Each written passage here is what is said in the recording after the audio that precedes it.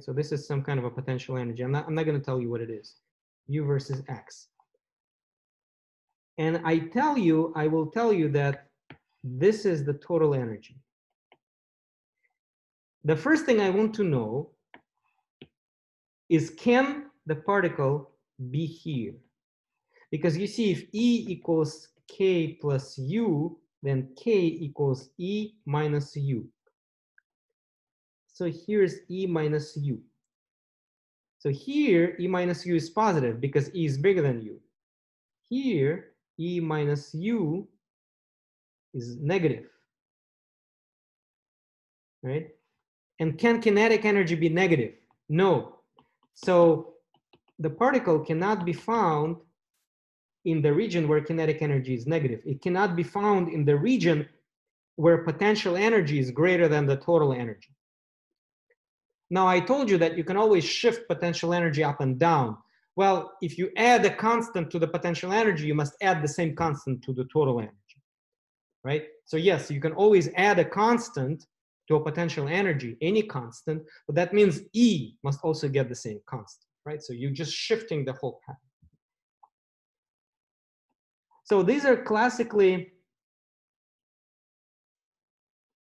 forbidden regions, and this one too, because here potential energy is bigger than total energy, which means kinetic energy is negative. Well, 1/2 mv squared cannot be negative in classical mechanics. It means you would have an imaginary velocity as total nonsense, so particle cannot be there. There are other also two very important points right here. These are called turning points.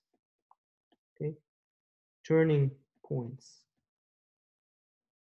Why are they called turning points? They're called turning points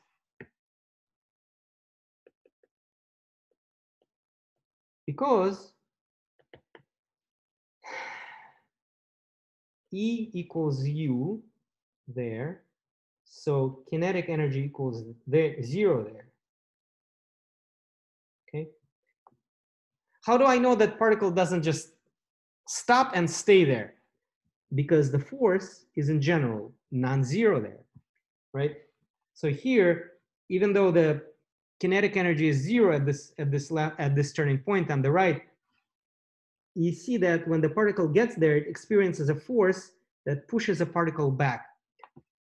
And when a particle gets to this turning point, it will experience a force, you see negative slope, positive force, that pushes a particle back, right? So that's why these things are generally not stopping points, but turning points. Because although the kinetic energy is 0 at these turning points, the force is generally non-zero unless the slope is also 0. But generally it's not. Okay, so just looking at this potential energy graph, we see several things. We see that the particle will not be outside of those turning points. The particle will stop at those turning points instantaneously and turn away. We also see that particle will not stop anywhere else, because anywhere else in between the turning points, it has a finite budget of kinetic energy. Okay, so E equals E minus U is kinetic energy, right? So you can think of this kinetic energy budget. It runs out of that budget at the turning points, but it goes right back. It turns right back and it starts gaining kinetic energy. But here, kinetic energy is positive. So a particle will not stop anywhere between the two turning points. And so just by looking at this graph, we see, aha, this is an oscillatory motion. The particle stops here for an instant, and then immediately turns back, and then it goes back, it stops here for an instant, it immediately turns back, it goes back, it cannot stop, boom, until it reaches this point, it stops for an instant, experiences a force, it turns back, cannot stop, boom, it reaches this turning point for an instant, there's a force back, turn back. So you get an oscillatory motion. Of course, the motion is actually in one dimension, right? The potential energy graph as a function of position is depicted, but the particle, what the particle will do is it will shuttle back and forth like that. So the motion will look like that. But there is more. There's a lot more. I can ask you, where does the particle experience zero force? Well, that's where the slope is zero. So there's a zero force here. Okay. I can ask you, where is it going to be accelerating or decelerating more rapidly? Just by looking at this graph, you have the intuition. You know that, well, it stops here at the left turning point, and it experiences no acceleration at the bottom. So it must decelerate to zero from this point to the left turning here. It must decelerate to zero all the way from this point all the way to this turning point within this region of space. Whereas on the right, it has to decelerate as the particle is going to the right, as it's passing the zero force point, approaching the turning point. It will also slow down. It's losing its kinetic energy, but it's losing that kinetic energy over a larger distance. And so intuitively, you understand that it will be decelerating more gently. And vice versa, as it's going from turning point to this bottom of the potential energy, it will be accelerating more gently here than here, right? So the potential energy graph also tells you about how quickly the particle is accelerating and decelerating. So there is a tremendous amount of information that you can read off from the potential energy graph. Now, when I teach mechanics, I haven't done it in a while, but when I teach mechanics, I go through all these things, and students begin to appreciate that potential energy is a very physical, very intuitive thing. It's a lot easier than force, because force is a vector, right? So you can see where the particle stops, where it cannot be, where it's going to be accelerating faster, where it has zero acceleration. You can visualize the motion. And also, imagine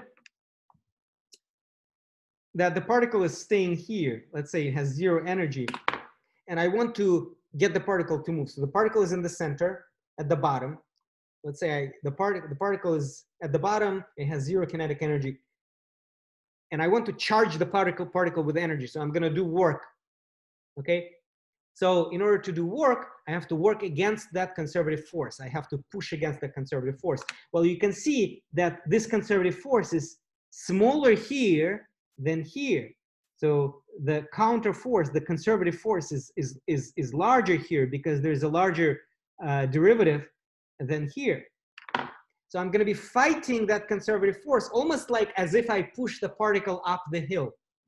And once I let go, the particle will immediately accelerate as if it's running down the hill.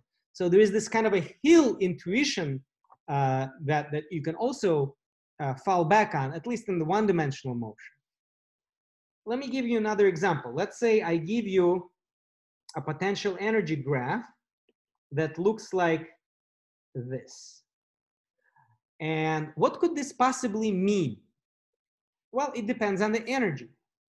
What this could possibly mean is a good question, but what the particle would do depends on the energy.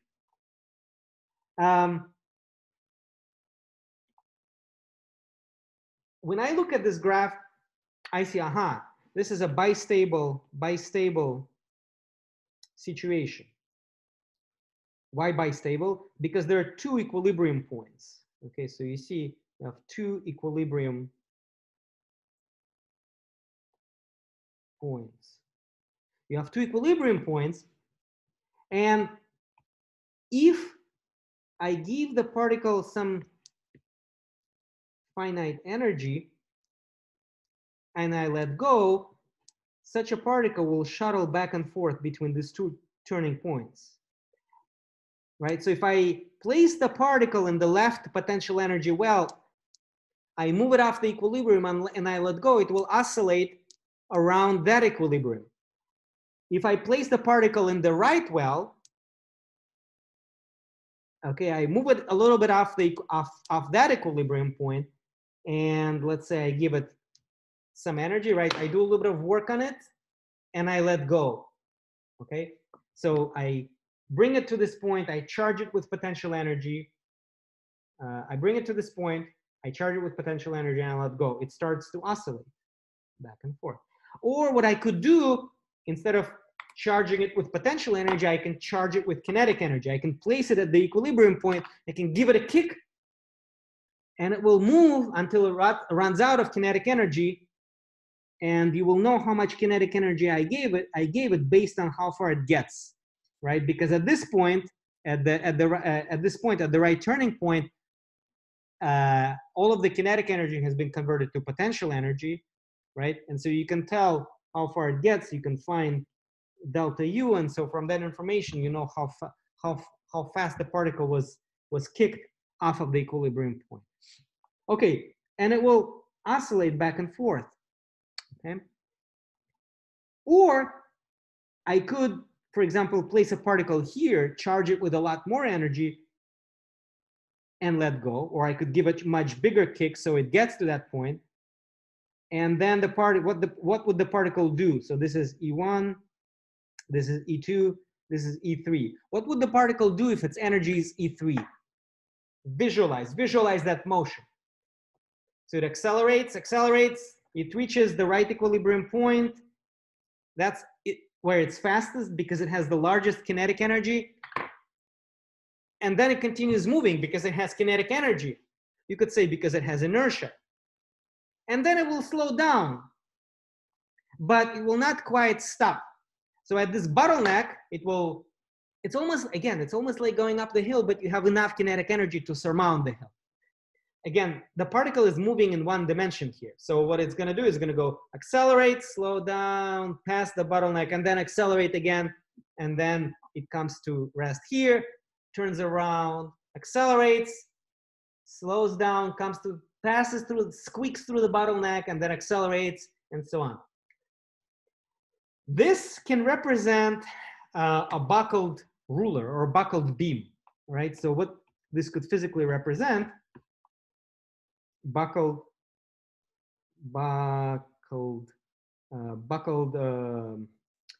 some sort of a buckled elastic object, right? So so imagine you can have a ruler, one of those plastic rulers that you can buckle, and it reaches an equilibrium point, or it has another equilibrium point because it can buckle in the other way. So this is your equilibrium 1, this is equilibrium 1, and this is equilibrium 2. So imagine you take the ruler, you buckle it, it's bent, and then you give it a little kick and it will oscillate boom, boom, boom, around that equilibrium point. Rulers have extremely high damping, right? But you can have an object without damping, right? Some sort of a elastic object that buckles. So it can oscillate around this equilibrium point or around this equilibrium point. And if you give it enough kinetic energy, it will go from one buckled state to another, right? So this could represent something like that. It could also represent something more interesting, some kind of a physical situation. Do you guys know what an optical trap is? Optical trap, have you heard of an optical trap? So this could describe a little biological specimen, like a cell in an optical trap that's bistable, right? So a cell can be stuck here or stuck here. If you don't know what an optical trap is, then I guess don't worry about it. This could also represent some kind of a molecule, right? You can have sort of some kind of a molecule, all right? So you can have a molecule that has either this configuration or this configuration, almost like cis or trans kind of thing, right? So this is a triatomic molecule. So the left one is an equilibrium configuration. The right one is an equilibrium configuration. Now, getting from one equilibrium to another requires work. So if the particle stays at equilibrium, you have to apply an external force that will be acting against this restoring force that tries to restore the molecule back to equilibrium. You have to fight, reach the bottleneck, and then it will just fall into the other equilibrium. So you see, potential energies are really rich. They contain a lot of information. And well, I got carried away a little bit. My point is it would really help if you have intuition about potential energies. So your next homework has a couple of homework exercises about potential energies, because it doesn't make sense to do quantum mechanics if you don't have any sense of what the particle would do classically, right? So we can talk about a mass on a spring, a harmonic oscillator. You have to have a sense of what the harmonic oscillator does classically before you can make sense of what it does quantum mechanically, quantum harmonic oscillator.